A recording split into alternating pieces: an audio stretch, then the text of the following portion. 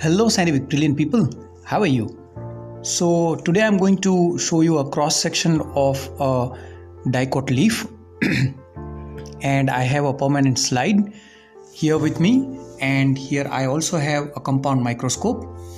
So today in this dicot leaf cross section I'm going to show you three different type of cells: palisade cells, spongy cells and epidermal cells.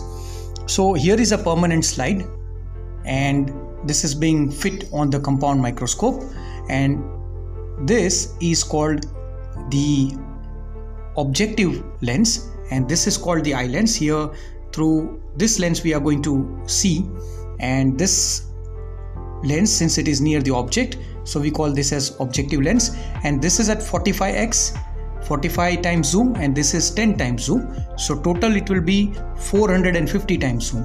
So we are going to zoom the leaf cells by 450 times and now let's see what is inside it.